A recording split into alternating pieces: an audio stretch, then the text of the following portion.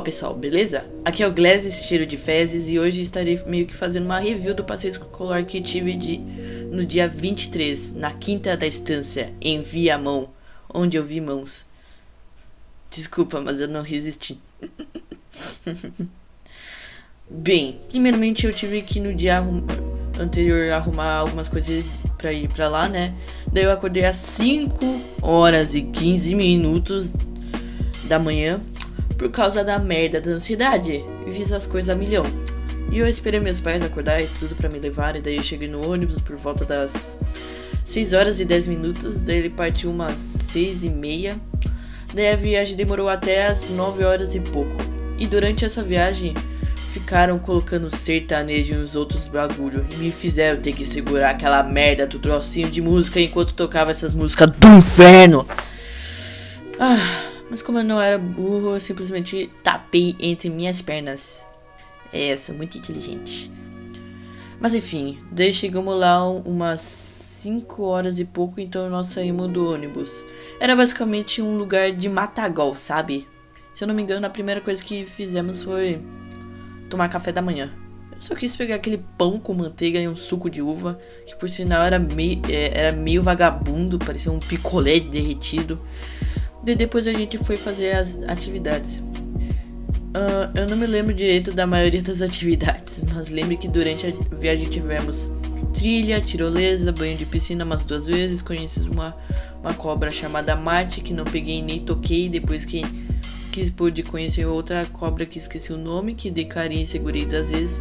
Tem que ser macho, né, bro? Teve banho de lama, que não fui porque eu já tava de água.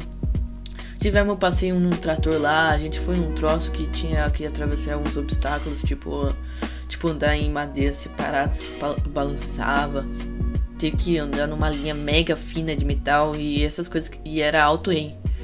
Se não fosse aqueles negócios pra tu não cair, alguém já poderia ter morrido facilmente.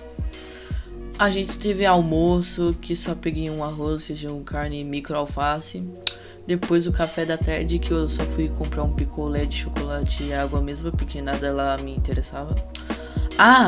Lembro também que eu conheci um serviço lá chamado BTS.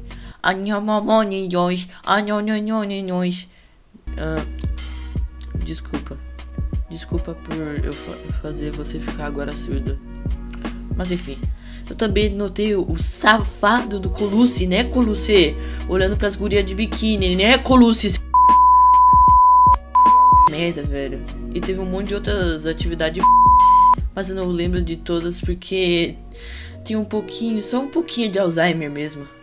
Também lembro que as gurias pra se trocar pra ir no troço dos obstáculos lá demoraram uma vida. Eu lembro também que a gente teve que dividir espaço com o 8º ou 9º ano. E esses caras tinham uma caixinha de som. Então só imagino que a gente do 6º ano teve que ouvir de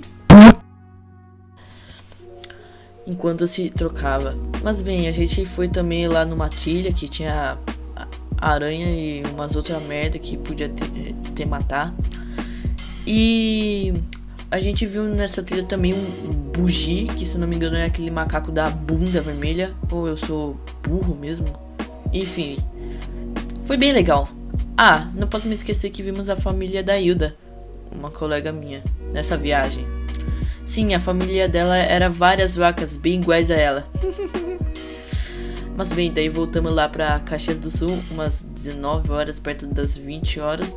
Daí é isso. Esse foi o passeio. Bem, se me falassem pra dar uma nota de 0 a 10 pro passeio, eu daria um 7.5, um 7.5 mesmo. Teve bastante coisa legal, mas teve umas coisas bem chatas e tinha umas comidas lá meio ruim pelos R$350 pagos pra fazer aquela viagem. E eu não sou rico, tá? Eu sou médio. Mas enfim, espero que tenham gostado da review da quinta da estância. Se eu fosse dizer pra tu ir pra lá, eu diria que sim, porque é bem legal lá. Mas enfim, esse foi o vídeo e até a próxima, bros e cis.